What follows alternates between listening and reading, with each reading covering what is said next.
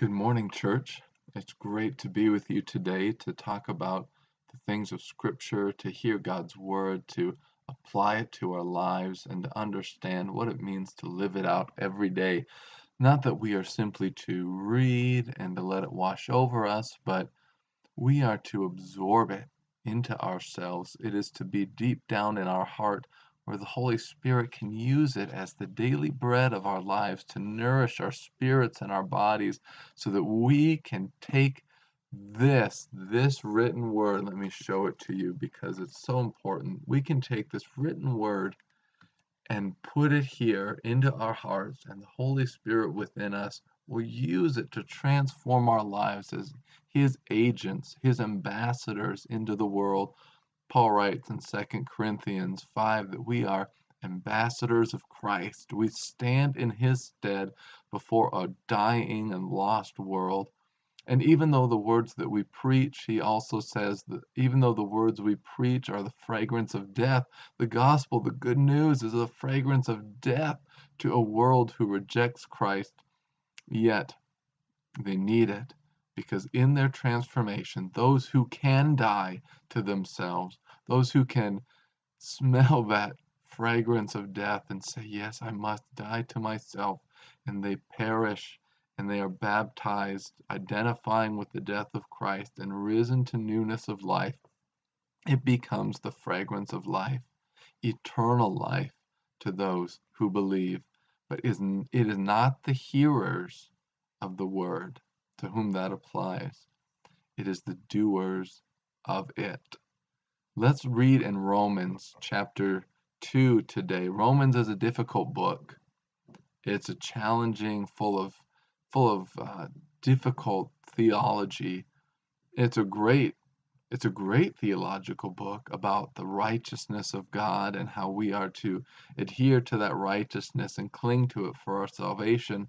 But as he writes through it, there's concepts that are tough. Let's look at one today. Romans chapter 2, beginning in verse 12. We'll read a couple. All who sin without the law will also perish without the law, and all who sin under the law will be judged by the law.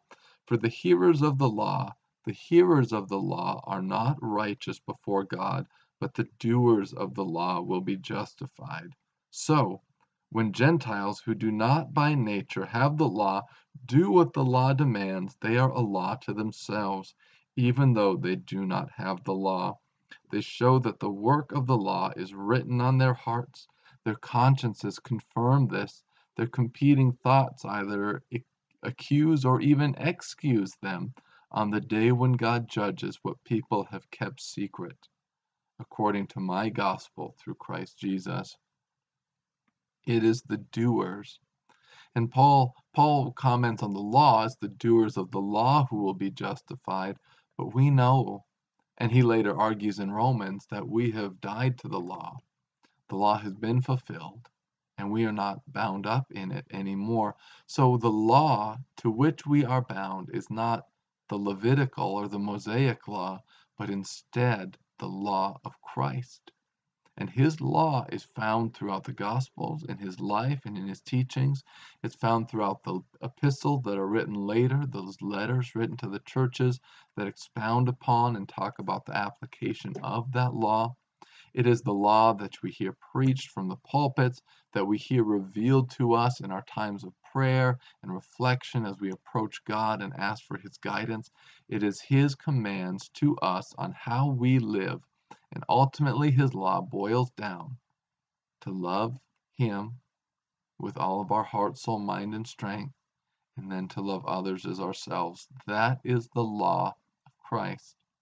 We love God with everything we have, and in our love for him, then we press out and we love the world unto death. So, folks, we don't just come to the Bible to hear it. We don't do daily devotions because it's just fun to hear about what God has to say and to think about the applications. This is life-changing material. And I want to encourage you and I want to invite you in to that deeper relationship with Christ, wherein you say, no longer am I a hearer only. I am a doer. I do that which God commands me, and I do it joyfully in everything that I do, as unto the Lord.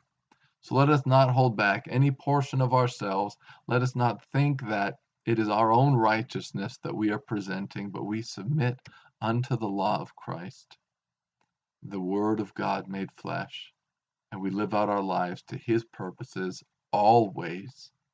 May it be so, now and forevermore. In Jesus' name, amen.